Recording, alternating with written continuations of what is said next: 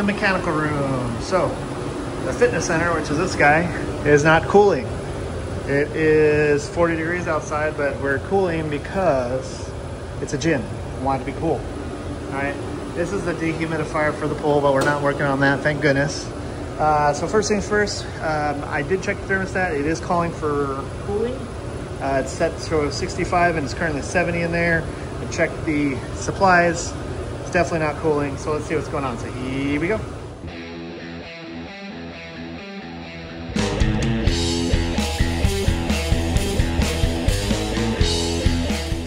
All right, so first thing I noticed is the liquid line is condensating. It's pretty wet. I don't know if that shows. But yeah, it's pretty wet. See, the suction line feels kind of, oh, look at that. There's a little piece of ice in there. I don't know if you can see that. Yeah, so we got a little bit of ice. So she's freezing over. All right, cool. We're gonna verify we're receiving the call first and we'll go from there. All right, so we're gonna check our calls. So we got a call for fan, because fan's running. All right, cool. We have a call for, yep, we got a call for compressor. Do we have a call for reversing valve? Yep. So our coil is completely frozen. Oh yeah, nice coilitis. So I know the fan was running because I could feel air coming out of this. Let's check this filter. So they changed it yesterday, so I don't know what the old one looked like. I hate it when they do that. So yeah, we need to defrost this bad boy. Oh, it's a heat pump. We can put her in heat mode. That should melt that coil pretty quickly. All right, so we got her closed up for now, just so she'll melt. She's melting pretty quickly now that I got her in heat.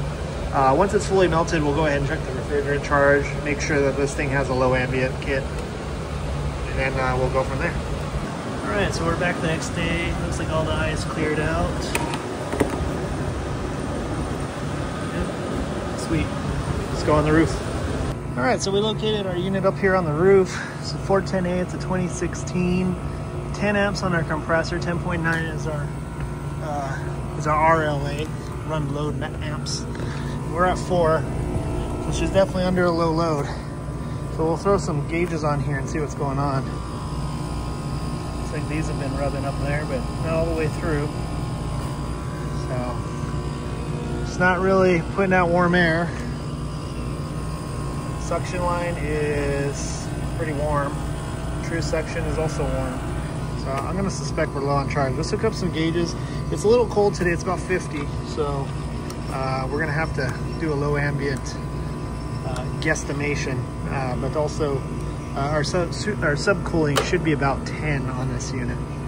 So we're putting a thermometer here just to get a more accurate reading of the temperature.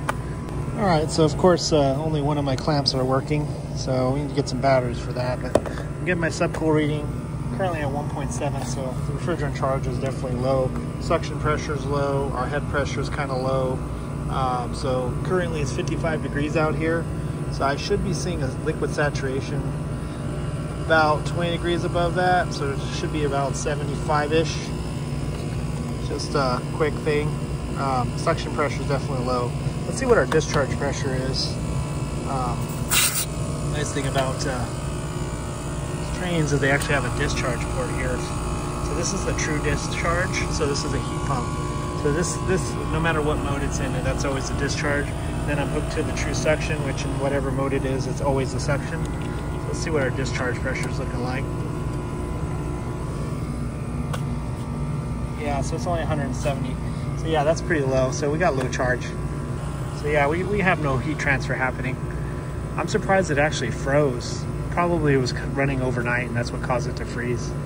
But yeah, we're definitely under a low load on the compressor as well. So we're gonna go ahead and talk to our client, see what they wanna do. I suspect they're gonna just have us charge it and throw in some leak stop, but we'll see. I talked to the client, so they just want me to charge it up and put some dye in it. So here's my setup.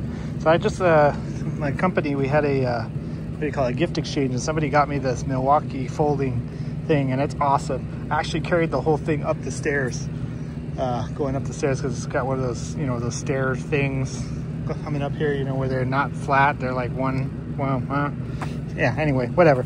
Anyway, I use this thing every day and it's pretty awesome. I love it. So now I don't have to carry all this stuff. I can wheel it.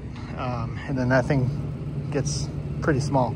So anyway, yeah, so I pulled the disconnect so it doesn't refreeze. So we're gonna go ahead and charge this thing up, and then we'll put some dye in it, and we'll go from there. Okay, so we're gonna go ahead and charge refrigerant. So make sure that when you're doing this with probes like I am, you're gonna be using a service tee. So you have your tank hooked up here and your pressure so you can measure. And normally this is how I charge, but when I'm doing like a compressor change out, something where I'm removing refrigerant, adding refrigerant, putting nitrogen, all that stuff, what I'm gonna do is I'm actually gonna use gauges. But for this is what I use my probes for. I use both. So I'm gonna go ahead and bleed out the air. Okay. And then we're gonna go ahead and reset our scale. And also when you're using these tees, make sure you have a Schrader depressor in your hose. This one doesn't. So yeah, I have 4 hoses and none of them have depressors in them. I don't know why, but anyway. So we're gonna go ahead and crack it. And that way we're just letting a little bit of refrigerant, but what we're doing is we're metering it. So we're converting it from a liquid to a vapor. That way we don't blow up our compressor. And if you feel this part getting cold after the valve, that means it's doing that. I'm gonna put in about 1 pound and then we'll see how it goes from there. Now it's pretty cold today, so it's gonna take a while. And so anyway, I'm keeping an eye on my pressures and my amp draws on my compressor, because my compressor sounds terrible right now. Okay, so amp draws are about the same. Our pressures have gone up a little bit. We're at 108 on our high side, or sorry, our low side, and 186 on our high. Subcone's at 4.5, so it has increased, and that's with 1 pound. But I'm gonna let it run because it's 410A, so I'm gonna let it run for a little bit and just see what's up. Yes, I just realized that I had this on the discharge line. So that's why my subcool went up a little bit. Whoops. So yeah, I know you guys already commented on it, but yes, I just noticed it right now. Now that's on the actual liquid line, I'm getting about 4. It did go to about 5. My superheat's at like 13 degrees. I'm gonna call it good at this point. I'm just worried about overcharging it. Currently it's 53 degrees. So my liquid saturation is about 70, so it's close. And this thing holds 6 pounds, and I've had to add 4 pounds so far. So I'm really getting close to overcharging this unit, but again, it's only 53 degrees right now. So I'm gonna kind of let it run for a bit and monitor it. I'm gonna go down into the fitness area and see if it's actually blowing cold air. But my suction temperature is now 47 degrees. Saturation's at 33 degrees, which we have low head pressure. So head pressures or liquid pressures at 198, and that's still pretty low, but you know, this is the best we can do in this situation. So we're gonna go check and see what our temperatures look like. All right, good. Yeah, so we got a nice little view up going on up here. See the mountains and everything. It's a nice sunny day.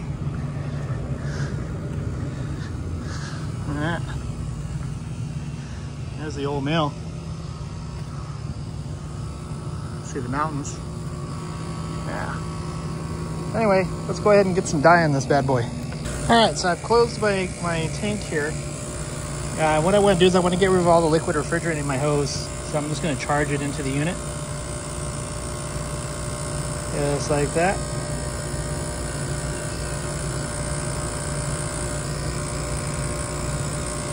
Cool. And that's it. So we're going to take all this stuff off so I don't get dye all over it. Okay, so we got our tube. We need our injector. That's very important that you have this piece on there. This piece right here. This is going to allow us to purge any air out of the system. So we're going to go ahead and unscrew this right here on the bottom first. Okay. Screw that on there like that. Unscrew that.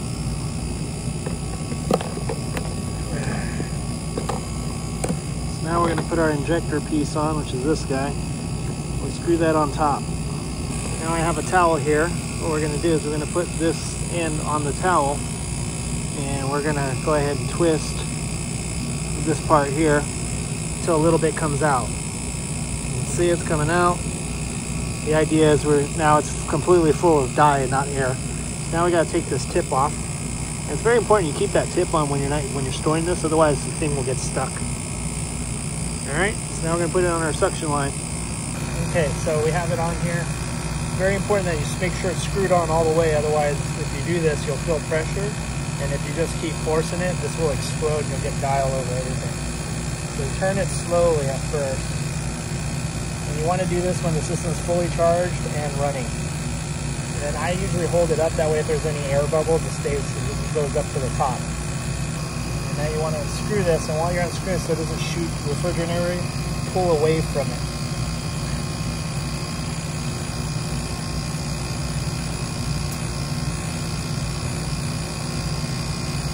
Okay.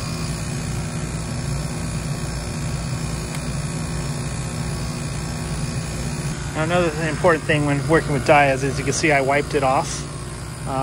You want to try to get as much of the dye off of everything. Also, put the sticker on there. That way we know there's dye in there, so we don't use our good gauges. That's how you diagnose a low charge system in low ambient conditions, 55 degrees in this case. So anyway, it's kind of a guess. Mainly what I'm going to be looking at is I'm looking at high side saturation. I usually want about 20 to 30 degrees above ambient. I'm trying to get my subcooling as close as possible, but it's never going to be accurate because it's just too cold and you just don't have the right head pressure. So I kind of tend to look at my superheat a little bit more, even if there's a TXV. Another thing too is I also go by delta T. So that's temperature differential between supply and return, and then also by return and discharge. I'll look at, for discharge, I'll look about 30 degrees, and then supply usually about 20 degrees-ish, 18, 22-ish. And that's pretty much all you can do. I'm gonna set up a return visit to come check it out again during the summer when it's warmer, just to make sure I didn't overcharge it or undercharge the thing, and then we'll kind of go from there. But this should at least get them by for now. It's not freezing anymore. Everything seems to be running fine. So anyway, that's how you charge a system in low ambient conditions. It's kind of an educated guess. It's not as straightforward as when it's warmer outside. So yeah, anyway, it's pretty rough. I know you guys with all the experience are gonna be like, you did it wrong. Well, this is how I did it. And like I said, I'm gonna come back during the summer and double check it. So anyway, hopefully this helps you out. So thanks for watching. Make sure to like and subscribe, comment, tell me what a horrible technician I am. Hit that bell notification and follow me on Instagram, Facebook. If you want to support the channel, pick up some tools on my tool store and get some of those camel socks. Thanks for watching.